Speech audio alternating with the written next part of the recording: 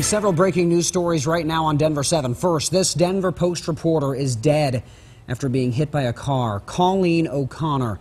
Family and friends confirm she was hit last night either walking or riding her bike at Spear and Downing.